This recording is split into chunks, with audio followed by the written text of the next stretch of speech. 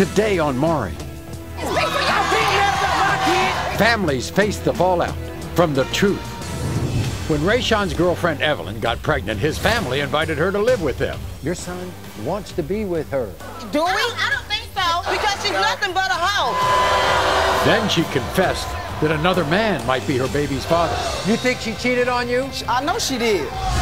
His mother and cousins say she is a con artist. I ain't no con artist. You told me that I was definitely the father, and then when it came to 8 months, you bust up and said I wasn't the father. And why did I bust up? Will Evelyn be searching for a new home? My baby lives just like that man.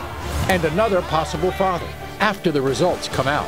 When it comes to 3-month-old Daisy, Rayshawn, You are not the father. Alicia is the mother that cried wolf. A lie has come back to haunt her. She lied to Samaj about being pregnant when they first met. She told me she was 5 months pregnant, ain't pregnant, got this little beer belly going on and stuff. It doesn't change the fact that we have a son right now, Samaj! Now Samaj denies her baby, Jeremiah. I don't take care of liars. I don't take care of falsifiers. Not a kid that might be. Is Alicia a calculated liar? Or will the paternity test results prove she has changed? Samaj lies.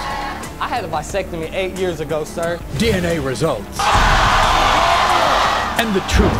An unforgettable hour of Maury starts right now.